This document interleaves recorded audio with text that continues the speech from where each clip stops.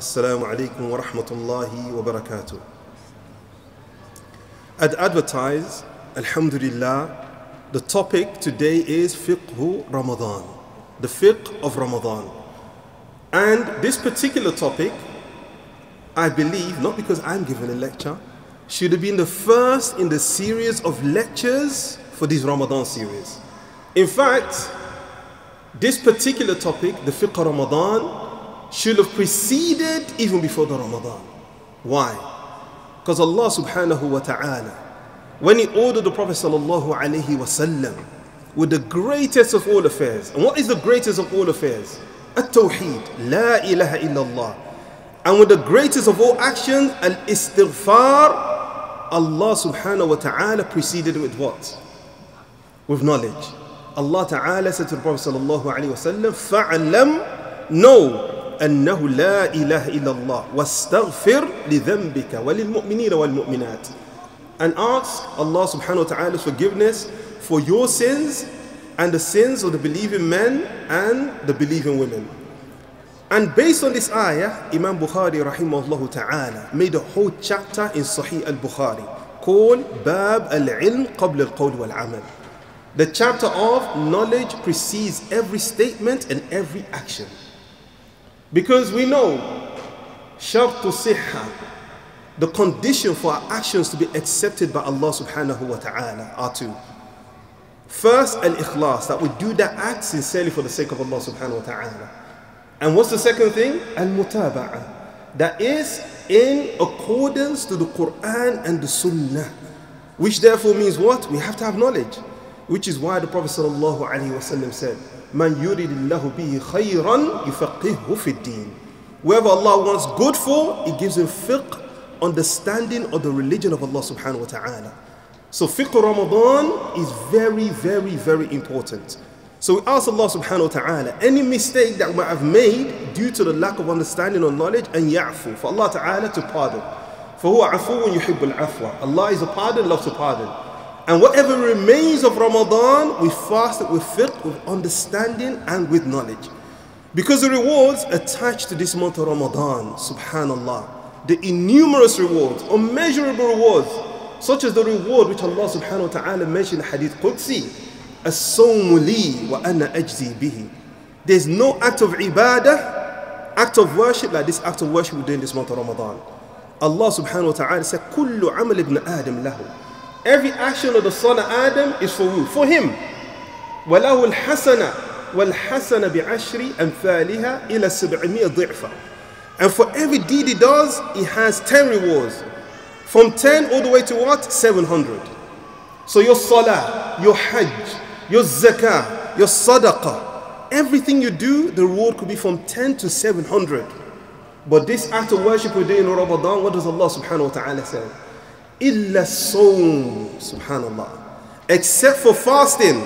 فَإِنَّهُ لِي وَأَنَا أَجْزِي بِهِ. Fasting is for me, Allah. I'm the only one that could reward for fasting. This great reward could not be attained except we fulfill the condition of mutaba'ah, fasting with knowledge and understanding according to Quran and Sunnah. The Prophet sallallahu alaihi wasallam said, "Man sawma Ramadan imanan wa ihtisaban, ghufira lahu ma taqaddama min dhanbi." Whoever fasts the month of Ramadan out of iman and hoping for reward of Allah subhanahu wa ta'ala, all his previous sins will be forgiven by Allah subhanahu wa ta'ala. We have to do so how? With sincerity and what else? Mutaba'ah, according to the Quran and Sunnah. So we want to look at the fiqh Ramadan. It's very difficult in one sitting and one gathering to cover all the fiqh concerning Ramadan. But we're going to cover those issues attached to the rewards of Ramadan, such as fasting, at-tarawih wa laylatul qadr. So we're going to begin bi-idhnillahi ta'ala with as-sawm, the ahkam, the rules and regulations concerning as-sawm.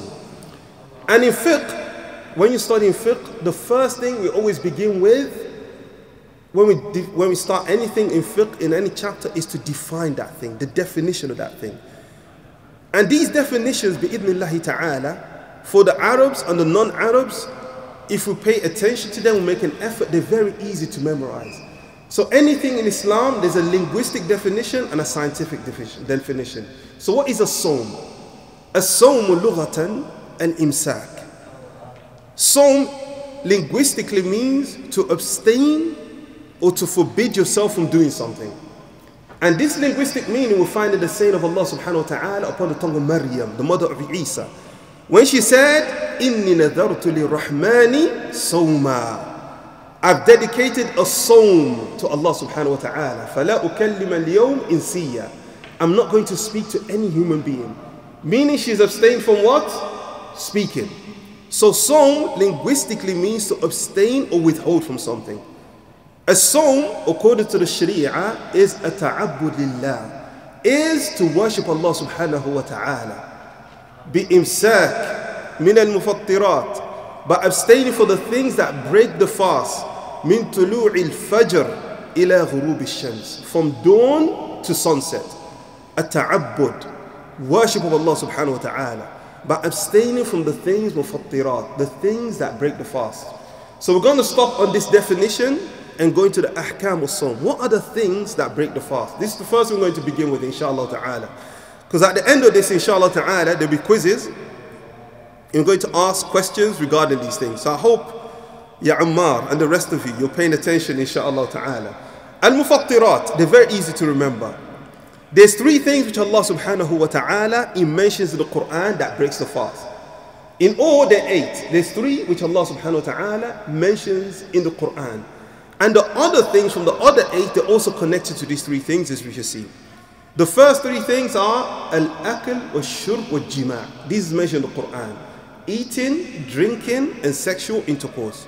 As Allah subhanahu wa ta'ala says, فَالْآنَ بَاشِرُوهُنْ وَابْتَغُوا مَا كَتَبَ اللَّهُ لَكُمْ وَكُلُوا وَاشْرَبُوا حَتَّى يَتَبَيَّنَ لَكُمُ الْخَيْطُ الْأَبْيَضِ مِنَ الْخَيْطِ الْأَسْوَدِ مِنَ الْفَجْرِ. Allah subhanahu wa ta'ala said, as for now, go to your family, your wives. Have intercourse with them. So this is a jima', intercourse. وَكُلُوا, eat, وَاشْرَبُوا, and drink until the white thread of the dawn becomes distinct from the black thread of the night. ثُمَّ أَتِمُّ الصِّيَامِ إِلَى اللَّيْلِ, and then complete the fast till al-layl, till the night time. So these are the 3. What's number 4? Number 4 from the things that break the fast is al-ibr, injection, which is connected to food. When a person takes an injection that has nutrients in it, nutrients that give or replace food and drink such as insulin, this also what? It breaks the fast. The 5th thing that breaks the fast is menstrual cycle for the women or postnatal bleeding. So if a woman, she has postnatal bleeding, minutes just before the iftar, just minutes before the iftar, the sawm for that day, null and void. And likewise, if she has a cycle, menstrual cycle, postnatal bleeding, minutes after the iftar, the fasting for that day is correct. So how many are on so far? Yeah, Mus'ab. 5? 5? You sure? Okay. The next thing that breaks the fast, from the things that breaks the fast, is al-hujamah, blood clotting. The Prophet sallallahu alaihi wasallam said in a hadith, "Aftar al-hajim wal-mahjum," that the one who does the blood clotting, the one that does the blood clotting, and the one the blood clotting is done on, their fast is broken. Why is it the one that does the blood clotting, that takes blood from somebody, why is his fast broken? Because in the olden days, if you go to some parts of Africa, they still do it like this. When you're doing blood clotting, they use the mouth. Yes? They take out the blood clotting with the mouth. They suck it out. So there's a strong possibility that a small part of the blood could go into the mouth. And that's why when we say eating and drinking, it breaks the fast. It therefore doesn't matter whether what you eat is halal or haram, whether it's beneficial or harmful, whether it is much or little. That some scholars say, even if a person puts a mustard seed into his mouth, as small as it is, it breaks his fast. But in the modern day we're in nowadays with blood cupping, people don't no longer suck with it. So the one that does the blood cupping, it doesn't break his fast if he uses this methodology. As for the one that the blood cupping is done to, due to the excessive blood that's taken out of him, the excessive blood, it breaks his fast. So what number are we on now? 6. Number 7. from the things that break the fast is what? Number 7 is intentionally vomiting. Intentionally vomiting. If a person vomits and the vomit, it overcomes them, and they didn't do it on purpose, is involuntary, the vomit does not break the fast. But a person intentionally vomiting, it breaks the fast. Jayyid. So we have 3 which Allah subhanahu wa ta'ala has mentioned in the Quran: eating, drinking, and intercourse. And intercourse is the most severe, because there's kafara, there's expiation. For the one who has intercourse in the day out of Ramadan, the kafara, the expiation is what? To free a slave. أو صيام شهرين متتابعين. If you can't free a slave, he has to fast 2 months consecutively. So if he fasts for 10 days, and on the 11th day he misses it, what does he have to do? Start all over again. And if he cannot fast 2 months consecutively, 60 miskinan, he has to feed 60 miskin. The 4th, as we mentioned, is what? Injection. And the 5th, menstrual cycle or postnatal bleeding. The 6th, cupping. 7th and the 8th, inzalul mani, for semen to come out of a man biladha, with desire. If it came out without desire, it doesn't break the fast. But if it comes out with desire, this also, it breaks the fast. So a sawm, this is it according to the Sharia of Allah subhanahu wa ta'ala. Now what is the proof? What is the dalil of mashru'iyyah, of the legislation of fasting? The proof, first and foremost, of the Quran is the saying of Allah subhanahu wa ta'ala: Ya ayyuha alladhina amanu kutiba alaykum as-siyam. Oh, you believe, kutiba alaykum as-siyam. Fasting, kutiba, has been prescribed, bima'na furida, has been obligated upon you. Kama kutiba ala alladhina min qablikum. In the same way, it was prescribed for those who came before you. La'allakum tattaqun. In order for you to attain taqwa. So therefore, the purpose behind fasting, or the sole reason behind a sawm, is it for us during Ramadan to get a feeling behind how people that have less to eat and less to drink feel, so we could go through what they're going through? Is it for the detoxification of the body? Is it for weight loss? Is it for health reason? Is this the reason behind fasting? La. The reason behind fasting, that which Allah subhanahu wa ta'ala mentioned, لَعَلَّكُمْ تَتَّقُونَ. The reason behind fasting is taqwa. These are hikmah, wisdoms behind fasting. But the reason Allah subhanahu wa ta'ala is obligated fasting upon us is for us to attain a taqwa, piety, fear of Allah subhanahu wa ta'ala. So fasting is not only a physical affair, it's a spiritual affair. That a person will fast and it doesn't attain this spirituality of increasing in taqwa, fear of Allah subhanahu wa ta'ala, is fasting is deficient. Which is why the Prophet sallallahu alaihi wasallam said, رُبَّ الصَّائِمْ حَظُّهُ مِنَ الصِّيَامِ الْجُوعُ وَالْعَطَشِ. Maybe the one that fasts, the only portion and reward or anything gets from his fasting is hunger and thirst. May Allah ta'ala not make us of those. That's why the Prophet sallallahu alaihi wasallam said, مَنْ لَمْ يَدَعْ قَوْلَ الزُّورِ وَالْعَمَلُ بِهِ. Whoever does not leave off false statements and actions of statements, Allah is not in need of him to leave his food and his drink. And part of false statements or evil statements is lying, backbiting, and namimah. And from the actions of falsehood and ignorance, from the greatest of it, is the abandonment of salah. You find some people, they're fasting and they do not pray. Even though some of the scholars are of the opinion that the one that doesn't pray, abandons salah, is not a Muslim. Or the one that denies the obligation of salah. Because Allah subhanahu wa ta'ala said, Kutiba alaykum as-siyam. He is prescribed salah, or siyam upon you, fasting. Also says, Inna salah كانت على المؤمنين كتابا موقوتا. That salah is prescribed from the believers at a set time. So not only abandoning the salah, not praying on time. not praying in jama'ah for the men, not praying in congregation when you have the ability to do so, this is from actions of falsehood. So Allah subhanahu wa ta'ala obligated and legislated as-siyam. The reason behind it, لَعَلَّكُمْ تَتَّقُونَ. So this is a proof of the legislation of fasting. From the sunnah, the hadith of the Prophet sallallahu alayhi wa sallam, بُنِيَ الْإِسْلَامَ عَلَى خَمْسٍ. Islam is built upon 5. شهادة أن لا إله إلا الله وأن محمد رسول الله وإقام الصلاة وإيتاء الزكاة وصوم رمضان, and the fast of Ramadan, the 4th pillar. And the last proof is ijma', consensus of the scholars, that Sawm is an obligation. It's so much an obligation, some of the ulama, they say the one that leaves us fasting with the ability to do so, kharaja min al-millah, has left Islam. Other scholars say no, he's committed a major sin. He only leaves Islam if he denies the obligation.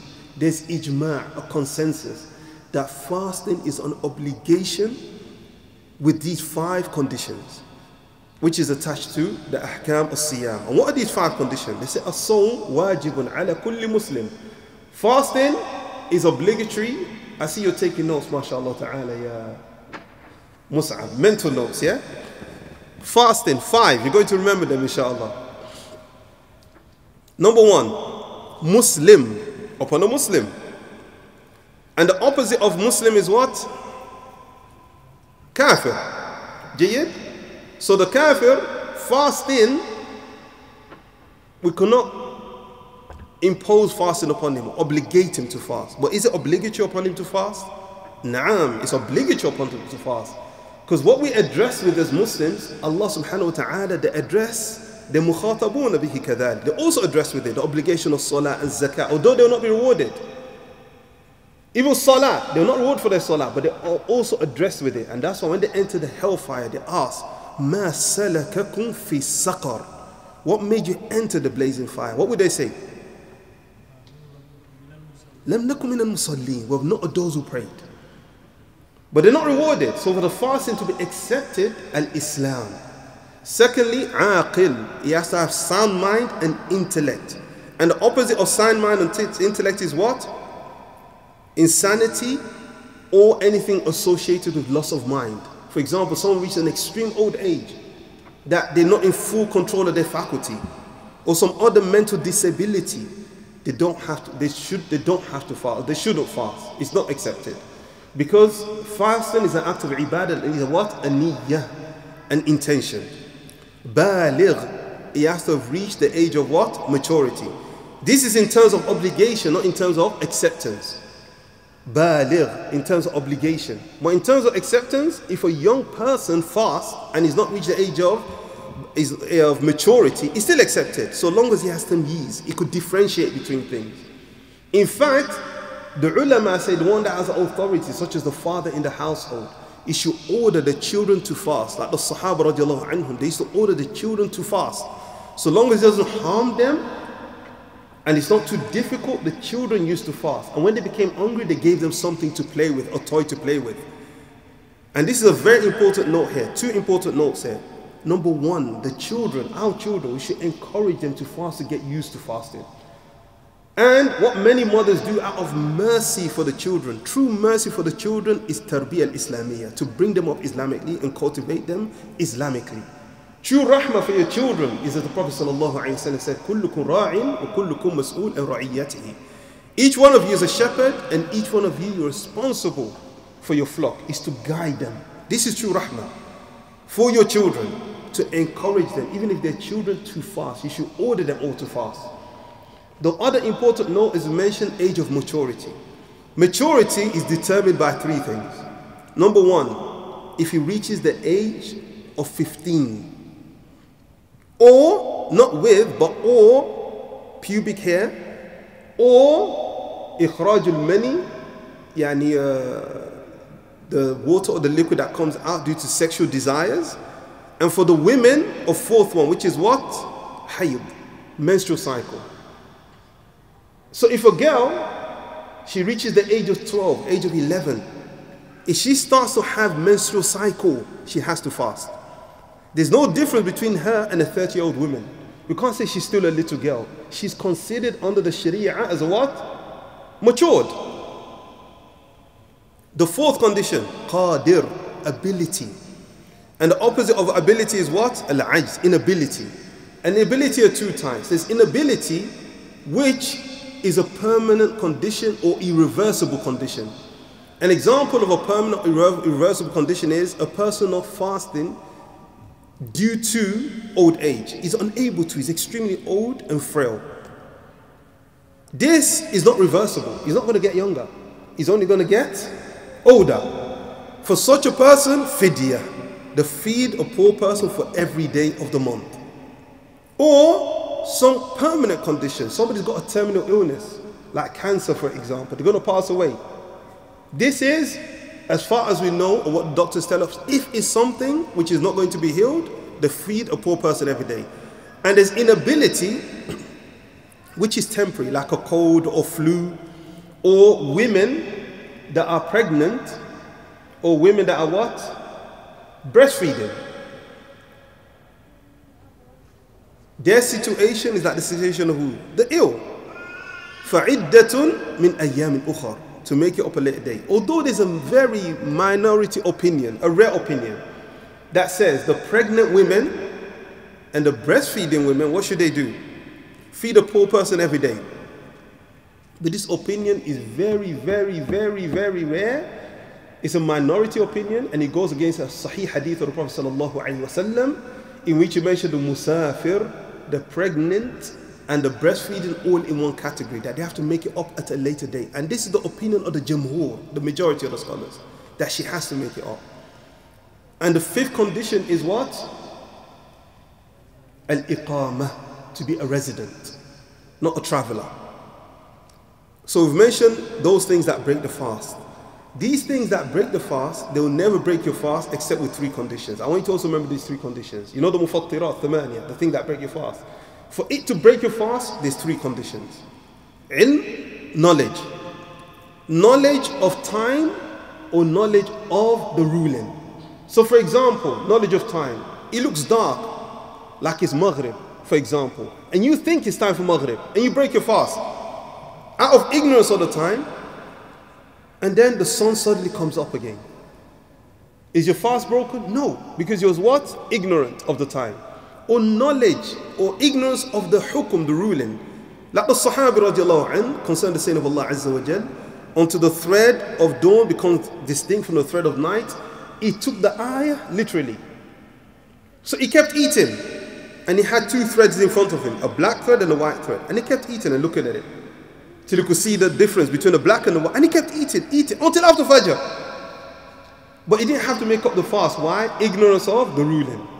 Secondly, al-dhikr, you have to remember for it to break your fast. And the opposite of dhikr is what? Nisyan. So if you eat mistakenly out of forgetfulness, because say to Allah subhanahu wa ta'ala, la tu'akhidna in nasina, do not seize for that we forget. It doesn't break your fast. And lastly, al-irada, willfulness. You willfully broke your fast. So if somebody forces you to drink water or forces you to drink, it doesn't break your fast. So these are three conditions attached to these mufattirat al-thalatha. So we've covered as-sawm, its definition, the proof of its legislation, the proof or the conditions of those who is obligatory upon. This is as-sawm.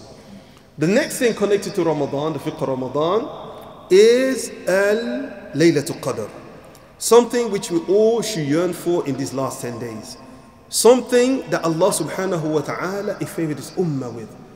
There's no ayah or surah in the Quran that speaks on the same topic from the beginning to the end except for what surah? Surah Al-Qadr. You find in every surah the topics are one or two. But Surah Al-Qadr from the beginning to the end is speaking about what? Laylatul Qadr. Inna anzalnahu fi Laylatul Qadr. وَمَا أَدْرَاكَ مَا لَيْلَةُ الْقَدْرِ. What will convey to you what Laylatul Qadr is?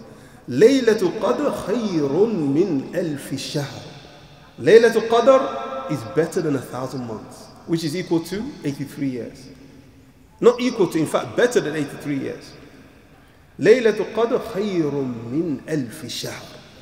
And from the blessings of this Laylatul Qadr, Allah subhanahu wa ta'ala says, تنزل الملائكة. That during this Laylatul Qadr, تنزل الملائكة. Not تنزل, but تنزل. تنزل means the angels will descend. تنزل يدل على الاستمرار. The angels will continue to descend. To the point, there's a hadith as-sahih that inna adad al-malaika, the numbers of angels on the face of the earth on Laylatul Qadr, أكثر من عدد الحصى في الأرض, are more than the numbers of pebbles on the face of the earth. That the angels won't just descend, they continue to descend and descend and descend. وَالرُّوحِ, subhanallah. And even Jibreel alayhi salam descends on that night of Laylatul Qadr. And from the fiqh of Ramadan of Laylatul Qadr for the Prophet sallallahu alayhi wasallam to seek it out, because you don't know if it's on the 21st, on the 23rd, or the 27th. Although there's narrations that mention the 27th. That narration of Ubay ibn Ka'ab, who used to say, Wallahi, Laylatul Qadr, Layla 27. He used to swear by Allah that Laylatul Qadr is on the 27th night. However, we know it's in the last 10 days. And from the actions of the Prophet sallallahu alaihi wasallam, in the last 10 days is what?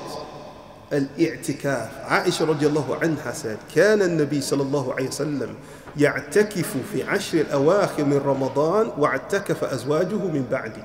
Every single Ramadan the Prophet صلى الله عليه وسلم would do i'tikaf in the last 10 days, seeking out what? Laylatul Qadr. So what remains of this last 10 days, if you can, I know in this masjid you have i'tikaf, try to do i'tikaf. And what is al-i'tikaf? Al-i'tikaf lughatan al-luzum wal-mulazam wal-lubth wal-mukth, is to confine yourself to something or to devote yourself to something, which is why Ibrahim alayhi salatu salam, he said to his people, ما هذه التماثيل التي أراكم لها عاكفون. What are these idols or pictures I see you doing what? I'tikaf, devotion to be devoted or confine yourself. I'tikaf. I'tikaf according to Sharia is muqam fil masjid, to confine yourself to the masjid, devote yourself to the masjid from a specific individual with the intention of a ta'abbud in a specific place, meaning the masjid, and during a specific time, the last 10 days. Although there's no minimum requirement for i'tikaf of days, but if you want to do it according to the sunnah, the last 10 days, you should be in the masjid before the 21st night, before Maghrib of the 21st. For 10 days. But even if you do 1 hour, 2 hours, all this i'tikaf, to seek out Laylatul Qadr, to seek out these last 10 days. Because these last 10 days are times of action that the Prophet sallallahu alaihi wasallam, in these last 10 days, shadda mi'zarahu, would tighten his lower garment for ijtihad, actions in ibadah, of staying from his wife as it was in i'tikaf. وَأَحْيَا لَيْلَهُ, he'll stay up the whole night. وَأَيْقَظَ أَهْلَهُ, wake up his whole family. Whether they're praying or not praying, meaning the women, you should wake up everybody, children, the last 10 days of these last 10 days, seeking Laylatul Qadr. And the last issue connected to Ramadan, the Fiqh Ramadan, which we touch on briefly inshallah, is Taraweeh. At-Taraweeh is the night prayer. The Prophet sallallahu alaihi wasallam said, Salatul Layl, the night prayer is what? 2 rak'ah, 2 rak'ah. Meaning there's no specific numbers, okay? But that which the Prophet ﷺ prayed all in total was how many? 8. With witr, 11. And that is better. However, if you pray 2, 4, in some masjid they pray 23, it's all fine. But for you to get the reward of Taraweeh, the Prophet ﷺ says, Man qama ma'a imamihi, whoever stands with Imam, hatta yansarif, until he leaves, he gets the reward of praying the whole night. So where did they pray 23? Where did they pray 8? And remember, imamihi is your imam. And the imam, the purpose of the imam is to be what? To be followed. So where did they pray 8? 23, for the sake of unity of the ummah, and behind the imam you should pray 23. Uthman radiallahu anhu in Mina, even though the Prophet ﷺ, he prayed 2 rak'ah in Mina, qasran, atamma, he prayed 4. Abu Bakr prayed how many? 2. Umar prayed how many? 2. So for 8 years, they were praying 2, 2, 2. And the Sahaba believe it should only be how many in Mina? 2. Uthman, when he prayed 4, one of the Sahaba, I think Abdullah bin Abbas, you know what he said? He said, Inna lillahi wa inna ilayhi raji'un. As though it's a calamity. But did he pray 4 behind Uthman? He still prayed 4 behind Uthman. So what we see nowadays, when people go for Taraweeh, they say, you know what, I'm doing the Sunnah. I'm going to pray 8 raka'ah, I'm going to bounce. I'm following the Sunnah. La. You shouldn't do that. You don't get the reward for the whole night. Or what some other people say, you know what, they got a different Imam after 8. I've prayed with that Imam, he's gone, I go. Hatta yansarif al-Imam. But the ibrah is in the Salah, because the Imam is only an appointee for the other Imam. Because the end of the Salah is signified by what? The Qiyam, by what? The Witr. So whether it's 3 Imams, 4 Imams, okay, pray 2, I left with the Imam, you pray 2, I've left with him. La.